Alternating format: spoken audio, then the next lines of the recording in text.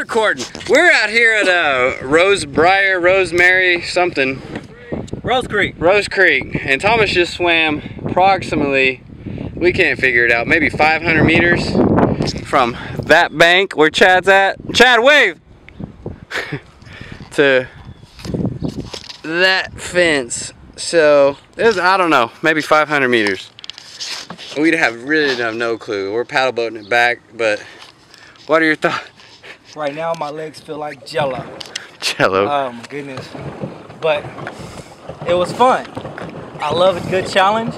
I love when people challenge me, and that's what this is about. I didn't come out here knowing that I was gonna swim 500-600 meters, but that's the part of the gym. That's the part of being a better athlete.